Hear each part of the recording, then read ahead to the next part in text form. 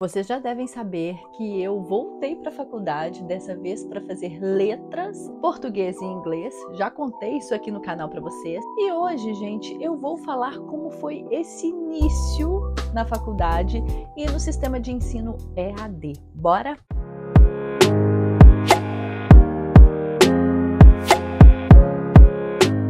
Olá, meus amores! Sejam muito bem-vindos aqui no canal. Para quem não me conhece ainda, eu sou a Bela, uma jornalista brasileira graduanda de letras que mora na Inglaterra.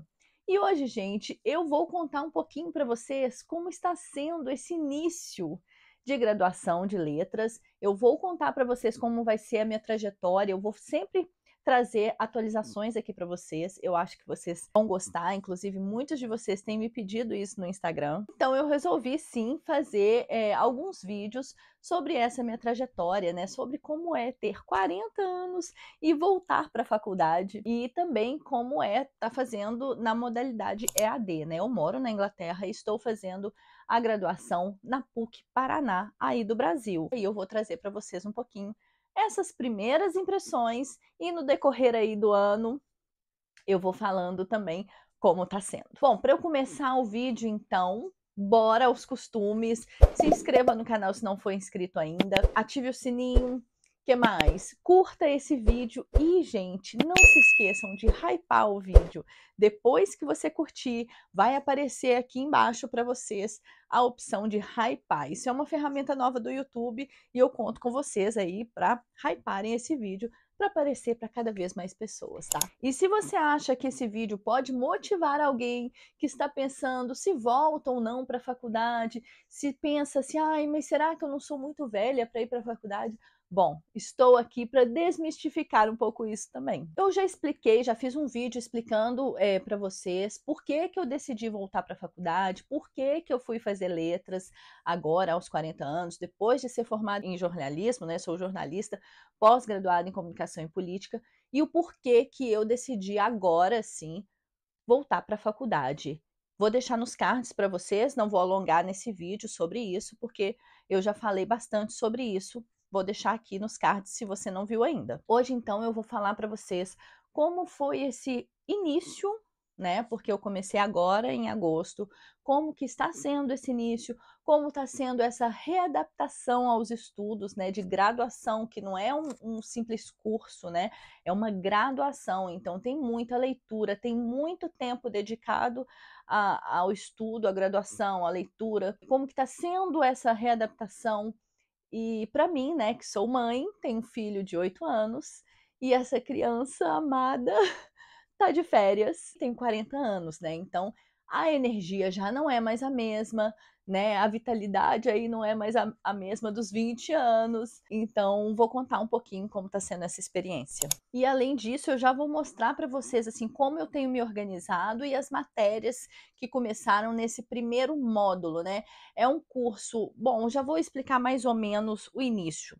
É um curso modular. Essa modalidade EAD, ela é diferente, não é dividida em semestres, né? Quando você vai para a faculdade, você tem 2 semestres no ano, que são os períodos, e fazendo na modalidade EAD pela PUC Paraná, são 4 módulos no ano. Então é como se fosse aí 3 meses para cada módulo. Eu entrei agora em agosto nesse primeiro módulo, então eu vou falar também como que são as matérias, o que eu estou aprendendo aí, quais são as novidades. Bom, sobre a rotina, já senti que vai ser um pancadão, assim, sabe? Já senti que vai ser bem difícil, tem muito conteúdo, tem muita leitura. Como eu disse, eu já tenho 40 anos, tenho um filho, né, para cuidar, tenho uma casa para cuidar e tenho o meu trabalho também, né, como produtora de conteúdo. Eu leio muito para o meu trabalho e agora eu tô tendo que ler muito também para a faculdade. Então, assim, tá um pouco difícil administrar isso. Eu vou conseguir chegar num consenso, eu tenho certeza. Nesse primeiro momento tá um pouco difícil, eu vou ter que adaptar. Eu também estou escrevendo um livro, então, assim, essa parte também, agora em julho e início de agosto, eu dei uma pausa, estou voltando em setembro já com a minha Orientadora, a Fernanda, não posso deixar para trás isso de jeito nenhum. Eu tenho uma pessoa que tá me ajudando aí a organizar o meu livro. Então, assim, nesse primeiro momento, a rotina pegou um pouco. Eu tenho que dizer que está sendo bem puxado. Eu tô ficando bem cansada, mas eu estou muito feliz. É engraçado, né? Porque, assim, a gente pensar que a gente trabalha demais, que eu tô trabalhando muito, que eu tô estudando muito, que eu estou me dedicando ao meu filho, né? Dedicando a todas as etapas do meu trabalho. E, assim, tô ficando muito cansada e ainda assim eu estou muito feliz. Então, assim, tá super valendo a pena. Como eu disse no início, eu tô fazendo pela PUC Paraná, da modalidade EAD, tá? Eu disse que é dividido em 4, eu estou fazendo esse meu primeiro módulo, são 3 matérias, e eu vou falar um pouquinho dessas 3 matérias. Claro que eu não vou explicar o que eu tenho aprendido lá, assim, é só de uma forma mais geral. Eu estou fazendo, então, 3 matérias, tá? E, gente, tem uma matéria que eu estou, assim, completamente apaixonada. E eu vou explicar para vocês por que eu estou completamente apaixonada. Bom, vamos começar por ela?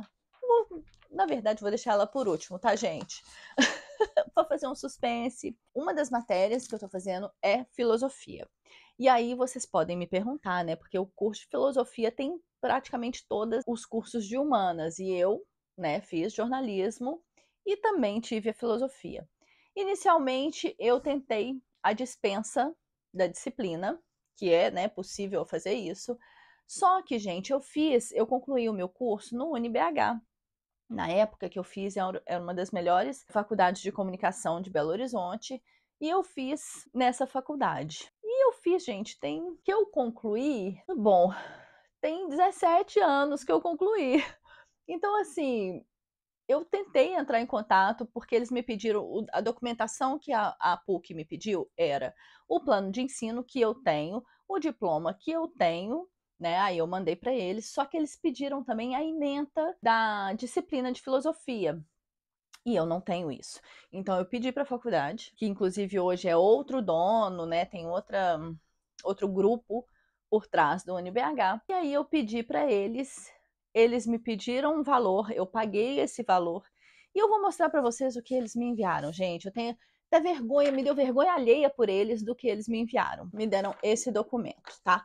A ementa da disciplina é essa frase. Olha para vocês verem, não tem um referencial teórico, não tem nenhuma bibliografia recomendada, nada que foi feita, nada. Tem só escrito assim: Iniciação ao Universos do Conhecimento Filosófico. Filosofia como elemento de reflexão da relação sujeito-mídia. Só isso no documento da ementa da disciplina. Obviamente que não foi só isso que eu fiz em 6 meses, né? E não tem a bibliografia que foi utilizada. Então, assim, eu nem mandei para a PUC, porque eu tenho certeza absoluta que eles não vão aceitar esse documento. Eu fiquei muito revoltada. Enfim, aí eu tô fazendo a matéria, filosofia, eu tô gostando muito, inclusive, tá sendo muito legal. Então, tá tudo certo, não vou bater o pé por isso, não. Esse é meu caderno, né? Então, deixa eu mostrar para vocês meu caderninho, gracinha, como eu me organizo. Eu vou escrevendo e vou destacando. Esse caderno é de destaque, que aí eu vou guardando o conteúdo de cada disciplina na pasta de cada disciplina. Bom, vamos lá que eu vou mostrar para vocês entenderem. Aqui, por exemplo, deixa eu pegar a disciplina de filosofia para vocês, que é a primeira matéria que eu tô falando, né? Aqui tem a pastinha de filosofia, com os textos de filosofia que eu tô lendo, tá? Então essa é uma das matérias. Aí a outra matéria é direitos humanos, é estudos aos direitos humanos e aos direitos ambientais. Aqui tem os textos, aqui plano de ensino, né? Mas dentro tem os textos, tem um calendáriozinho de atividades que eu tenho que fazer e tal. Aqui, matéria, né, que eu vou copiando, videoaulas que eu tenho, das webconferências também, vou colocando aqui. Então, aqui é direitos humanos e aqui direitos humanos também. E a terceira disciplina, e que eu estou simplesmente amando, é Libras, linguagem de sinais brasileira. Então, aqui são os textos que eu tenho que ler, o conteúdo aqui. E aqui, gente, é uma pastinha de textos que eu tenho que ler, que eu ainda não li, tá? Tem de Libras. Deixa eu ver qual que é esse aqui. Acho que aqui é só Libras também, que tem muito texto de Libra, tá? De Libras, da linguagem de sinais. Aqui também, ó, acabei de imprimir um outro texto de Libras que eu tenho que ler. Enfim, eu tô gostando muito dessa disciplina, porque o início dessa disciplina mostra os marcos históricos, né, da comunidade surda e das suas lutas e conquistas e retrocesso e conquistas sobre a linguagem de sinais, até chegar onde estamos hoje. Então, a gente vê tanta coisa que essa comunidade já precisou passar, assim, em momentos da nossa história eram tidos como incapazes, e as pessoas incapazes, elas não são portadoras de direitos, elas não são sujeitos, né? Então, assim, eu vi, assim, como que essa comunidade sofreu e ainda luta e batalha, né? E hoje tem uma língua oficial no Brasil, embora o português seja a única língua oficial do Brasil, a Libras, né, a linguagem de sinais brasileira, é reconhecida e oficializada para a comunidade surda. Então, também o ensino bilíngue é muito importante para eles, né? Hoje, no Brasil, todas as licenciaturas, elas têm que ter na grade curricular a disciplina de Libras. Então, eu achei isso muito interessante, estou gostando muito, muito, muito. Aí aqui, só para finalizar, aqui é uma pastinha de plástico também, que eu ponho alguns textos e documentos da faculdade, e aqui meu caderninho dos compromissos online ao vivo que eu tenho com os professores, tá? E aí, como que funciona, gente? Assim, o conteúdo, ele é de todas as matérias, ele é distribuído por semana. Cada semana a gente inicia uma unidade do conteúdo. Então, toda segunda-feira é uma unidade nova. Você tem autonomia e responsabilidade de entrar lá na segunda-feira na unidade nova e percorrer essa trilha de aprendizagem para você, né, conseguir fazer esse percurso. Então, gente, o EAD, você precisa ter muita responsabilidade para você concluir aquilo, né, que você se propõe e aquilo que está sugerido ali para vocês. Então, toda semana tem conteúdo de aula, de vídeo, tem conteúdo de escrito, tem conteúdo para leitura, de todas as disciplinas, então, assim, é bem puxado, mas tá muito bom, eu tô gostando muito. E eu vou trazer, esse foi só as primeiras impressões que eu tô passando para vocês, mas eu vou trazer mais assim, vou filmar mais ali no dia a dia, como eu tô fazendo, o que que acontece, as videoaulas, as webconferências também, eu vou filmar tudo para vocês irem me acompanhando também nessa trajetória. E um detalhe, né, as webconferências eu tento participar, mas como elas acontecem de noite no Brasil, eu tenho uma diferença de fuso horário agora de 4 horas, então assim, quando é 7 horas da noite aí no Brasil, aqui é 11 horas da noite, aí eu ainda faço a aula quando é nesse horário, mas quando começa a partir de 8 ou 9, aí eu assisto no dia seguinte, porque fica tudo gravado, tá? Mas aí é ruim de eu não participar ao vivo, mas eu já fiz o curso sabendo disso, sabendo que isso ia acontecer por causa dessa diferença de fuso horário. E um último detalhe, gente, é que muitas pessoas podem querer saber, né? E o seu contato com o professor fica facilitado? Como que é? Bom, gente, é muito fácil, assim, porque cada disciplina tem um espacinho ali na página de fale conosco. Aí eu entro, fale com a gente, aí eu entro e já categorizo qual que é a pergunta, sobre o que, tudo certinho, direcionado para quem, e eles já respondem assim de um dia para o outro. Então é muito, muito acessível, tá? E se eu quiser falar com coordenação, com qualquer área ali da faculdade, eu tenho esse espaço para falar e eles respondem com muita atenção. O último detalhe: acesso a uma biblioteca, a 3 bibliotecas virtuais. Então, assim, é muito, muito legal, porque eu tenho acesso a qualquer livro que eu quiser por essas bibliotecas ali de forma digital. Então, assim, estou amando, tá sendo muito legal, tá difícil a rotina, ela está bem acelerada, mas estou amando e eu vou trazer mais vídeos para vocês, tá? Deixem nos comentários para mim que tipo de conteúdo que vocês querem ver dessa minha trajetória na faculdade de graduação de letras. Deixa aqui para mim, porque aí eu vou fazendo para vocês de acordo com o que vocês forem pedindo aí para mim, tá? Se quiserem também que eu faça de algum conteúdo específico da faculdade de letras, alguma disciplina específica da faculdade de letras, que eu traga aqui para vocês, falem também que eu tô pensando sobre isso, trazer em formato de aula, alguma coisa nesse sentido.